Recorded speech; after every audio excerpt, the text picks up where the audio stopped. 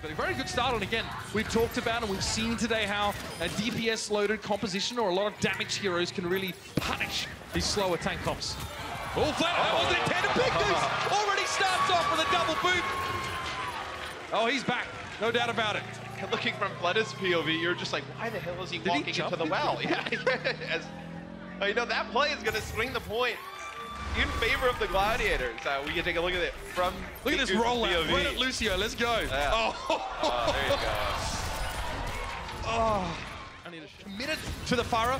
Not a lot of result yet, but that's Big Goose out of the picture. And Jaehong, you know, off screen does a tremendous job of staying alive. He actually, but right after he uses the nano boost, he gets hacked, and then Roar jumps on him. He puts Roar to sleep, able to stay alive as Ana in the back. You know, an old school Jaehong pick as Sherp4 does take Michelle out as they're going to use, okay, so they use the EMP and the self-destruct to block the point. Fisher has to jump in and he'd fall. There's no choice but to feed himself to the beast. Fleta had a bomb, but he never chanced to really get much out of it. Bob taken down, Sherp4, fantastic finish on that Sombra. And I'll tell you what, Matt, Bob almost very good. Then you trance on in. Again, you can't do that with this. Last fight it was an EMP. This time it's just Sherp4. Oh no! He was caught in the blast. There was no way he was going to get back to that one. Boyd gets himself two with a self-destruct and Fleta. He's over the edge. What a dominant performance from the Los Angeles Gladiators, and Matt White is done. Blink and you'll miss it. Really strong start here from the LA Gladiators. A nano boost onto your Reinhardt. Here's a re-engage. The Gladiators come back in for a fight. Chaz immediately goes for the Transcendence. Fisher has the aforementioned nano boost here. Can't do too much with it with so much healing available for the Gladiators, but there is an Earth Shatter. So he'll just try and chill for a moment. Goes for it now. Gets very little for that one. The shield was in the way. Raw protecting his team well, but it's not really going to matter. Fisher comes through the Fire Strike, and Chaz has to limp onto the point and face his destiny. And Void ends up using his grab there towards the end, and like right as he used Nano Boost here on a Fisher, and he's got a Shatter to work with.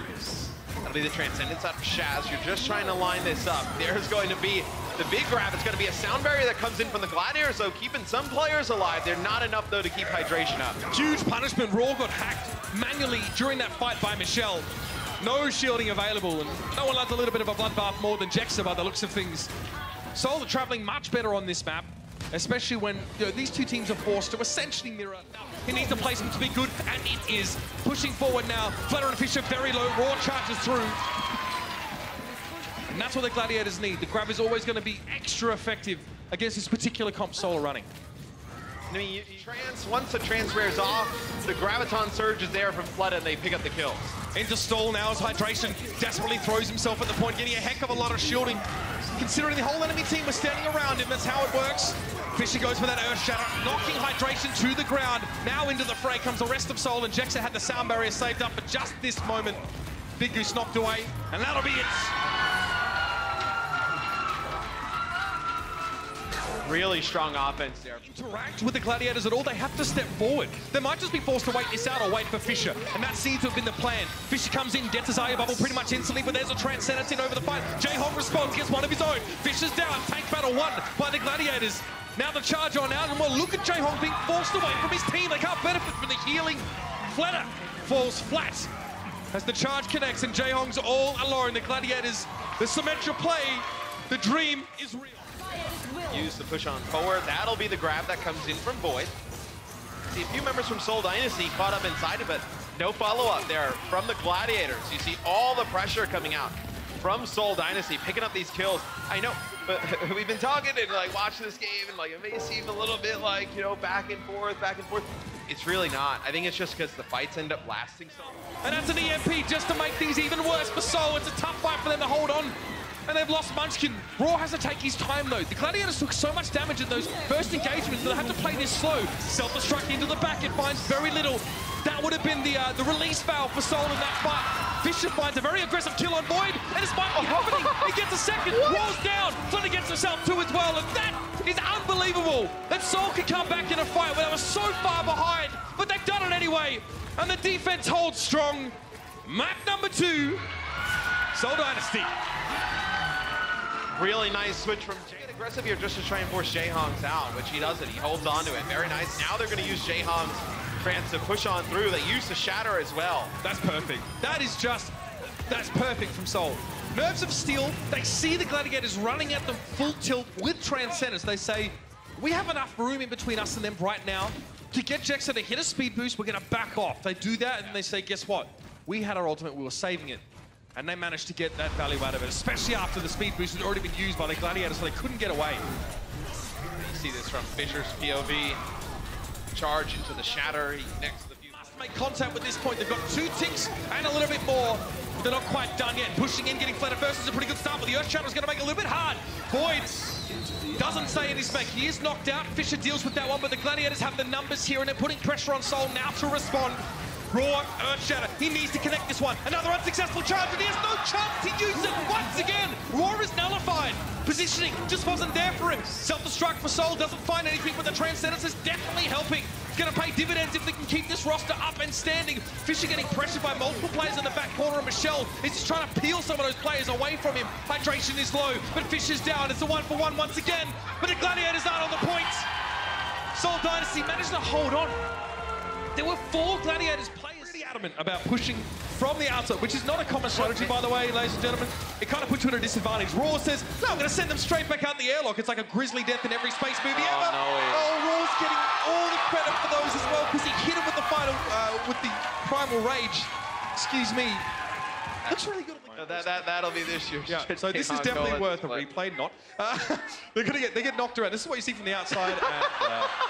And, you see, in space, ladies and gentlemen, there's nothing to slow you down. So you'll keep going at the same speed forever. And I mean, if you get the Reaper in position to take out, let's say, you know, Roar playing Winston, you're in a good spot. All the ultimates being used here. Shaz uses the Transcendence. There goes Roar. That's the big kill you needed for Seoul. 2 Graviton Surges. Neither actually really find their mark, but it does hold Roar in place for Michelle to go to town on him with those Hellfire shotguns. Now he returns to the point. The fight pretty much over here. There's 3 players left for the Gladiators, and they're essentially looking around like confused Travolta right now. They don't know how to get back onto the point. Michelle is a very fearsome prospect, especially if he's sort of hunting. So they're trying to stall this out. Just take a bit more time off the clock, but it's not going to matter because they didn't catch a point A.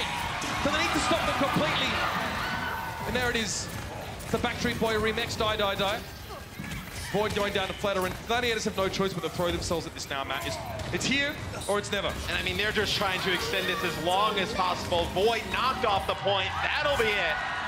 Seoul Dynasty takes the map. This is what happens when you come out on the attacking side. Launching the shields up in the sky as Munchkin makes a change over to Widowmaker to try and counter the Pharah. But what a perfect situation now. He can do so much work against Hydration. Hydration has to respect the Widow pick so much. But Chaz deals with Flutter up on the high ground, and Raw's on a mission now. He's looking to crunch the Widow.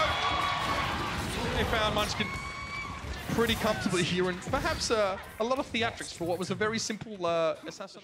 You could probably land a pretty nice grab coming out of here. They may not even be able to touch, and there it is. Void now needs to combo with self-destruct with that grab as well as he possibly can, and it pays off! That's what he was looking for. It had to be a multi-kill or at least get some value out of it. And now the Gladiators know that they will get to continue playing the attack here. Holding onto those ultimates for Seoul seemed good, but a sound barrier wasn't going to save him from the grab bomb combo. While Big Goose is trying to boop and bop and do some damage. Fish is low. Nice work by Big Goose there to knock him forward away from his healers. Now the Transcendence are coming out from J-Hong with a self-destruct in over the top. Transcendence wouldn't have saved the Gladiators from that self-destruct, but no one was in line of sight of the explosion. So the Gladiators get to keep fighting. Flatter down. He went for the Bastion. It didn't quite pay off, and Michelle is knocked out of his mech on the payload. The Gladiators, they're finally broken through. Through the breach they go, and they'll get themselves a map completion. Definitely more than they would have expected. They do complete it. CJ Alexander, I mean. So here's that prior fight. That was after the EMP went down, and Big Goose, no one doesn't like him. Sure. You bring him right back to full HP. They will do a ton of work as you see he gets the effects of the nano boost. No fear goes right on in. Oh, it's like you don't know him. What else would you expect? I'm sure Fisher would have been more than happy to put those to bed, and yes, that will be someone there. It doesn't really seem like he got too much out of it there. He used to sort of out of frame, and now Fisher wants to push forward. Flatter also has himself a Graviton Surge. He just needs to be wary of Void's presence. Here's the grab. Hydration goes down, and Raw was caught inside that one. The Transcendence was just a little bit too late from Shaz. The self-destruct over the top doesn't achieve much. Void does not find any Seoul Dynasty players unshielded or in line of sight. And with Shaz going down now, this is when you're starting to sweat as a Gladiators fan and player. Seoul are knocking on your door, and they're coming for the crowd. They still have a ways to go here, Mitch, though. They're going to be able to take the second point, now work their way towards the completion. As key shifters, Void thought he'd be hit by that one, but he was stunned out of it. Fisher couldn't get the Earth Shatter off either. Neither Ryan finding success with their ultimate abilities. And another self-destruct in the back corner from Void, not finding a target either. Late Graviton Surge, will it be enough? Void's trying to work from the outside, but now with the Transcendence in place, Seoul is so durable, they're so healthy. They're frolicking through the meadow, and the Gladiators now are walking through purgatory. Couple scant meters left. Seoul have done it. They finished the map, which means there's more to come. Which means they ain't done yet. Oh, he's past his teammates. I don't want to be in the front line anymore. Self-destruct over the top once more. This time against Munchkin. Even getting one kill with that ultimate, man, is so huge here. And I mean, Fissure can't look to the sky right away. Has to be a little bit patient there.